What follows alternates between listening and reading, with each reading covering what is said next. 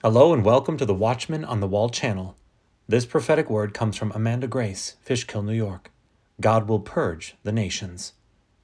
By the power of the blood of Jesus Christ, by the Spirit of the one true living God, may only the truth and power of Almighty God with authority now come forth in Jesus' name.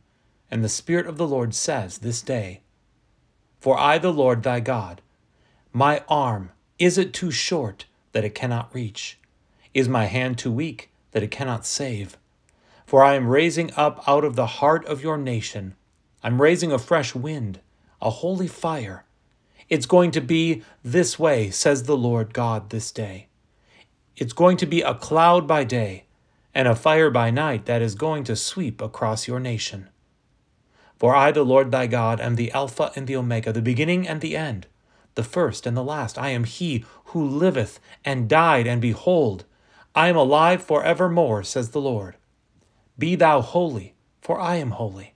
For this is a holy season, says the Lord, a season of redemption, for your cries have come up before my courts. Not the courts of man that have fumbled and manipulated, those that have done blasphemous and egregious things that have grieved the Spirit. You have grieved it, and it has come up to my throne, says the Lord, my throne, and I, the Lord thy God.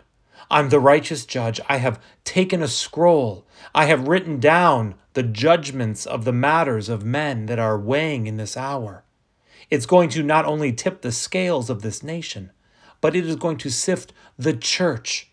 For my church will come into order, says the Lord. I will redeem my flock from the snare of the fowler, from the hand of the oppressor, from those that wanted to take them. On a trans journey, I, the Lord, never ordained it. And the Lord says, I am calling it back in season. Now I'm calling you, my children, to get under my wings. Take refuge in my truth, not the truth of this world, not the truth of men. My truth shall be your shield and your buckler as you go forth.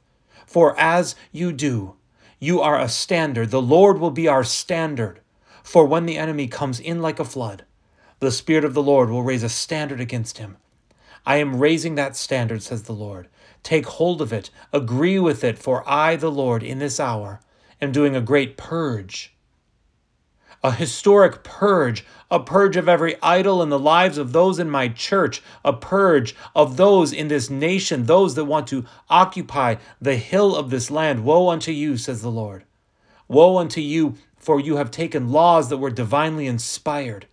You have used them against a weapon, as a weapon against your own people. Your own people, says the Lord, I, the Lord, shall take the armor of God. I shall apply it to those I have gathered unto me, and you shall march in this season. You shall run the race with excellence. You shall activate your faith. You shall be fervent and effectual, for I, the Lord thy God, I am a rewarder of those who diligently seek me. Because you have diligently sought me in this hour, I will pour out. I will pour out to you, running over in your lives, multiplying onto you every good, every perfect gift that comes from above. I am equipping you. I'm equipping you with it. I'm opening doors that have remained locked for years, for it is an appointed time in this earth. I, the Lord thy God, I shall say and have my way in this nation. I shall have my way in Israel. I shall yoke the two ox. I shall yoke them unto me, and they shall do the will of the master that sent them. I am pouring out, I am bringing my people not only out of Egypt. Egypt is coming out of them. The idols coming out of them. The idols are coming out of the highest seats in the land. You may cling to the horns of the altar, but you will not stand in the seat I, the Lord, have anointed and appointed for such a time. So cleave unto me, my children. Know that I am the Word in the beginning. And in the beginning was the Word, and the Word was God, and the Word was with God. Receive it, activate it. It is your weapon right now against a very, very trembling and nervous kingdom of darkness, as they have been baited to fall in this hour by my power. Your faith. Behold, I have given it unto you this day. Use it, for they shall lift the name of my Son above the nation, into the airwaves, into the air. There shall be a shout of victory from my people. A shout of victory by the end of this, if you stay the course, says the Lord of hosts, in Jesus' name. Hallelujah. Lord Jesus, I thank you that you are doing a mighty work in the nations. Lord, purge our nation of anything, Father, that is not of you. Lord, I pray that hearts would turn back to you, that, Lord Jesus, we would have a boldness for who we are and whose we are. Lord Jesus, that you would do the mighty work because, friend, right now in my nation, in your nation, in all the nations of the world, the task is too great for us to do. We can't do it. We have to trust in God. We have to trust in Jesus' name because he will do the thing. Lord Jesus, I pray that we tear down every idol in our nations.